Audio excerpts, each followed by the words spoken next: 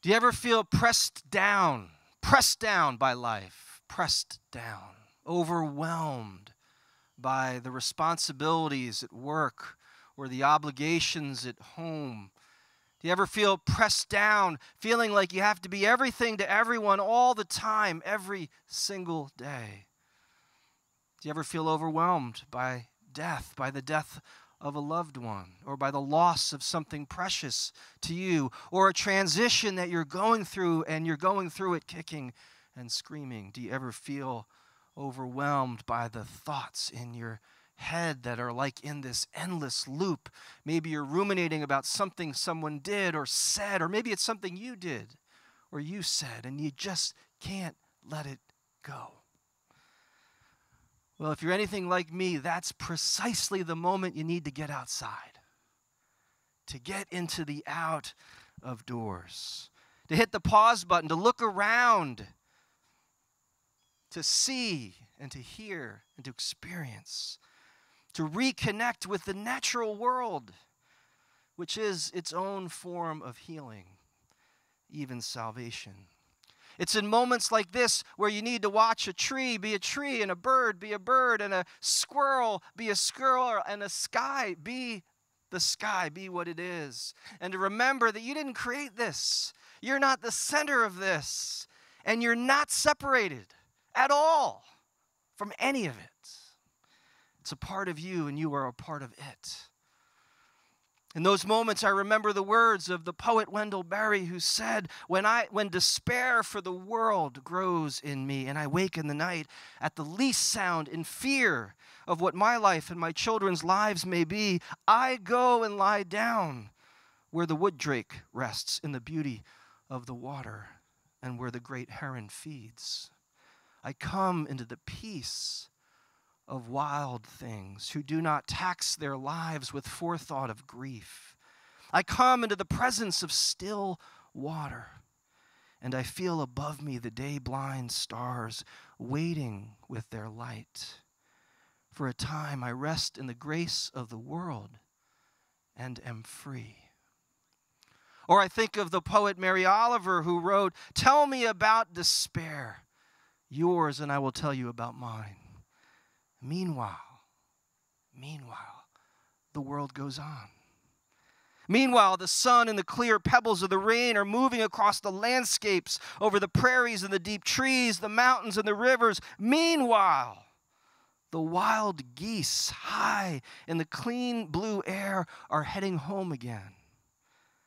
Whoever you are, no matter how lonely, the world offers itself to your imagination, calls to you like the wild geese, harsh and exciting, over and over again announcing your place in the family of things, your place in the family of things. Somewhere along the way, we were persuaded that God preferred four walls and a roof to wide open spaces. Somewhere along the way, we bought into the idea that God was chiefly interested in religion. Somewhere along the way, we started to believe that God's only home was the church, or rather the church building. Somewhere along the way, we were taught that God's only sacred book was the Bible. Somewhere along the way, we stopped seeing what is abundantly clear. And many of us felt like we had to make a choice between the sanctuary and the garden. Even though the sacred book begins in a garden and ends in a garden, we had to make a choice, we thought. Some of us thought we had to make a choice between the Lord's Prayer and still water, even though the prayer leads us to the still water. Somewhere along the way, we thought we had to make a choice between the Sermon on the Mount and the wild geese, even though Jesus' teachings are pretty darn wild. But here's the good news. We don't have to make that choice. We really don't have to choose between the sanctuary and the garden. Let me tell you about the Celtic Christians. These are the Christians in Scotland and Ireland who thrived, survived just beyond the grip of the Roman Empire, just beyond the grip of institutional religion. They did not have the conquering energy of the Romans. They were Christian, but they respected the traditions that came before them. And they found ways of beginning a dialogue, finding points of connection and integration with those who came before, and their theology moved in some beautiful ways, very differently than the theology of the institution and the empire. They believed in the sacred book of the Bible, but they also believed there was a book that preceded the Bible that was equally sacred. And that was this book, the book of creation. The book of creation. And they taught one another to study this book, to pay attention to this book, to learn what this book had to teach. And when they heard Paul, the Apostle Paul, written in the letters, talk about Christ as the firstborn of all creation, in whom and through whom all things were created and all things hold together, and when they heard Paul speak about God's eternal power and divine nature, invisible though they are, being able to be understood and seen through the things God has made, that made all the sense in the world to them. There was no contradiction. 2 books. They studied them both. The author of Ecclesiastes has clearly studied the book of creation. For everything, there is a season. For everything. A time to be born and a time to die. A time to plant and a time to uproot what is planted. A time to break down and a time to build back up. The author has looked deeply at reality, at natural reality, and sees contrasts that seem to many of us at times like contradictions, but are part of the nature of reality. And the author invites us to see that, yes, while nothing is permanent, every season has its purpose and offers its gift, no matter how strange it may seem to our mind. Take a tree, for example. Not the evergreen, that doesn't work as well, but take a tree that's not an evergreen. We can learn from a tree how a tree is rooted in the ground. There is as much going on beneath the soil as there is visible to the eye. A tree is grounded and spacious. It's reaching up towards the sky, even as it is reaching down into the ground. A tree weathers the storms. A tree goes through seasons, a time when there are full of buds, a time when it is full of leaves, and a time when everything that is beautiful is falling to the ground. A tree experiences being fed by the sun and the water, but it also experiences being fed upon by the creatures of the earth. Gerald May, author of Wisdom of the Wilderness, said that when I watch a tree, it helps me be me. When we watch a tree be a tree, it can help us become who we are as people created by God.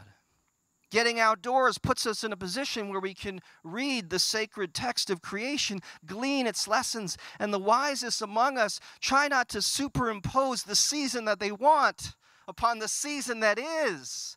And the wisest among us learn to glean whatever lessons, whatever grace, whatever gift there is in the season that we find ourselves in. The wisest among us learn to inhabit fully the season that we are in and to do it even wholeheartedly, which at times feels like a bridge too far. So what is the season that you're in?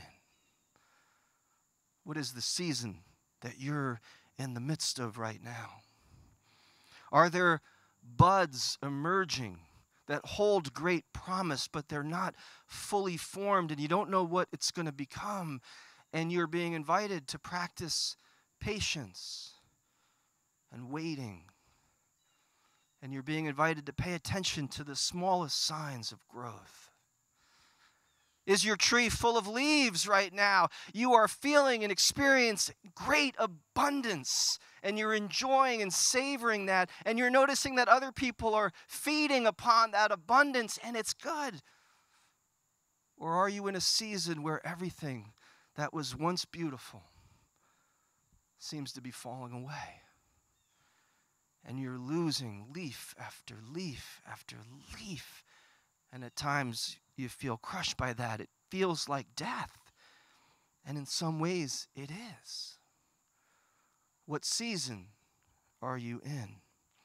And what would it look like to resist the temptation to superimpose the season you want for the season that you're experiencing? What would it be like to be present, fully, wholeheartedly even, to the season you're in? To get outside if you need to, if you're stuck, and to learn from the lessons all around you, to let Christ speak to you through creation and through the creatures, to remember that you don't have to hold it all together, but there is one who does through every season, holding it all together, holding you together through it all. That's the first step. But here's the second one, which may get a little more uncomfortable for us Presbyterians. I can tell you it was uncomfortable for me as I began to explore some of this. But listen, creation isn't simply the backdrop for your life or mine. It's not just a backdrop offering a helpful metaphor along the way. In the same way, we believe that the Bible is not a dead book, but a living book. The same way that we understand that these words that were written years ago through the power of the Holy Spirit and the revelation of Jesus Christ can meet us personally and intimately right now in the midst of what we're going. If you're in circles of trust, that's precisely what you experience in those circles, right? The living word. In the same way, the book of creation through the power of the Holy Spirit, through the revelation of Jesus, the Christ, the firstborn of all creation, in whom, through whom all things were created, and who holds it all together through the power of that, you can be met in an intimate way by God's creation or God's creatures. Meister Eckhart wrote that every single creature is full of God and is a book about God. Every creature is a word of God. St. Augustine preached this sermon where he said, some people, in order to discover God, read books, but there is a great book, the very appearance of created things. Look above you, look below you, read it. God, whom you want to discover, never wrote that book with ink. Instead, God set before your eyes the things that he has made. Can you ask for a louder voice than that? He echoes Job, who says, ask the animals, the birds, the plants, the fish, and they will teach you. Have you ever sat at the foot of a bird or a fish and became a student of what they might offer you? Or the psalmist who says, even though heaven and earth use no words and no sound is heard from them, yet their voice goes out into all the earth, their words to the end of the world. So it's not just a loud voice, though. As Song of Solomon invites us to see, it's a loving voice. As the author shares his experience of God's love through the presence of a gazelle, we want to get rid of them, right? In our yard, we get rid of those deer. Right? The Song of Solomon experiences love through that presence, through the presence of a dove. Look, listen, there's my lover. Do you see him coming? My lover has arrived, and he's speaking to me. There's a whole lot of deer showing up in Bergen County. Could it be that God is speaking to us through them? If you think this is new, this has been echoed through some of the great spiritual teachers. St. Francis of Assisi speaks of sister moon and brother sun, kinship with the sun and the moon. Pope Francis, named after St. Francis, spoke recently of the entire material universe, soil, water, mountains, as the caress of God. Thomas Aquinas and Pierre Teilhard de Chardin, you can't get two people further away theologically, both talk of a God who penetrates us through creation. They've came to the same place. Isn't that amazing? People of faith, like the author of the Song of Solomon, have experienced God's love in a personal, intimate way, like the presence of a friend, even a lover. They've experienced God's presence wooing them in the most unexpected ways. They've experienced God's mysterious timing, having been met, even penetrated in the moment by the grace of God. Have you had an experience like that in your life? I've heard many of you share those with me. I don't understand this. I do not pretend to understand this, but I've experienced it too many times and I've heard too many stories not to trust it. Creation is not just the backdrop for our life. That's the height of arrogance, to think this is all here just to please us. God is loving us, yes, through and through it all. But God's grace permeates all of it. I've experienced Christ through a companion hawk who showed up over many years as I was going through some significant discerning in my life. The hawk was there to remind me again and again that I wasn't alone and I wasn't separate. I've experienced that recently in my friend the heron, who is helping me live into this season of my life and to discover the gifts that I will need for this season. I've experienced a tree in a moment of profound grief, grieving with me. A companion in the most intimate moment where I was letting go of all this pain. That tree was a friend for me. And I'll always treasure the grasshopper.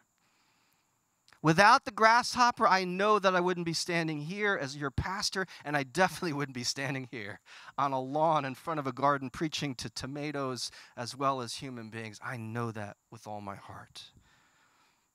As I've shared in other sermons, I won't repeat it, I was very reticent about being the pastor and stepping into that role, kind of coming out of the shadows and being target practice for people. That's kind of how I looked at it, right? I was reticent, and yet I was being drawn. I felt drawn into that. And I'll never forget, I was sitting in my office. I was the associate pastor at the time. I received an email from the Center for Action and Contemplation about a new school, the Living School, that was going to be focused on Christian mysticism and led by Father Richard Rohr, a Franciscan priest who had spoke to me and helped me pull some things together in my own life and my own theology. And my heart leapt when I read that email. I said, I want to do that. I want to do that. It was particularly timely because I had wanted to see Richard Rohr in person, and even though he had come in Bergen County many times, I'd never had the opportunity. So I said, I got to do this. But it was a busy time in my life, and I needed one more thing, like I needed a hole in the head. So I said, God, I need to know that you're in this, because if it's just the ego, I don't want to do it because I don't have the time to do this. And so I decided to make an appointment at the community of St. John the Baptist in Mendham, New Jersey. And I said, I'm going to go on a retreat this summer. It was about a month or two in the future. I said, and I'm going to spend time with this question and others. And so I did. I set apart this time to be outdoors, to walk and to pray and to journal. And so I did. And that first morning I was walking around, and I walked by, it was a garden like this on their campus. And the sign on the garden was the Garden of Hope. And there was a grasshopper on the sign, and I thought that was kind of curious. And I kept walking. I went into the woods. A couple hours passed, still praying. It was a gorgeous day, but in the woods there was a lot of shade, and every now and then the sun would peek through. And so I'm walking, and all of a sudden this thing just darts across the path. Kind of took me by surprise.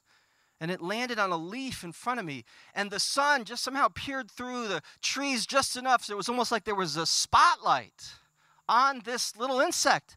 And when I looked closer, it was a grasshopper. And I said, I didn't know grasshoppers could fly. So I found that curious. So I sat down, and I just said, Lord, what do you want me to see here? What do you want me to see? What am I missing? I didn't get an answer. So I kept walking, and Community of St. John the Baptist is one of the retreat centers where they actually have Wi-Fi. So when I got back to the room, I went on, Google or something and tried to learn a little bit more about a grasshopper, and sure, I found out that they do fly. They could only fly forward. They can't go backwards. And in some traditions, they believe when the grasshopper shows up on your path, you should move forward quickly and trust your hunch. So that's what I did. I moved forward quickly. And by the end of those 2 days, I had responded to 21 questions that were part of the application. It just flowed out of me. These were hard, intimate questions about my walk with God. And I became accepted as a student in that living school, and it was a game changer. It was a game changer. Without that school where we were taught to say yes to life as it is, to practice living contemplatively. Without the people that surrounded me during that time, without these people that were inspiring from all walks of life, living deeply the Christian path that they were called, without them, I know that I would have never said yes to the opportunity to be your pastor. But somehow that program helped open my heart, open my mind, open my spirit to the living God. To the living God. Fast forward 3 years, at the end of the program, day after graduation, they didn't use the word graduation because we never graduate. Never. They used the word sending. We were sent back into our life, into our roles, whatever they might be. We were sent out. And so 2 buddies and me, we were hiking the Sandia Mountains the next day. And we reached the pinnacle. We looked down on the valley, and we were just thanking God for each other, for the journey that we'd been on. And we were in a little triangle. And my buddy from New Zealand said, "Whoa, there's a grasshopper." And I risked sharing the story with them. And we just stood there in awe at the mystery of God's love and the hand of grace upon us. And we gave thanks to God, overwhelmed by the love of Christ. For everything, there is a season, a time to be born and a time to die, a time to plant and a time to uproot what's been planted, a time to tear down and a time to build up again. Get up, dear friend, fair and beautiful lover. Come to me. Leave your seclusion, leave your separation, and come to be with me in the open. Come. What season are you in your life? And what would it look like to say yes? Yes to the season you're in. Yes to the love that meets you where you are. Yes to the one who calls you out of your separateness into a deeper connection with all that is. Amen.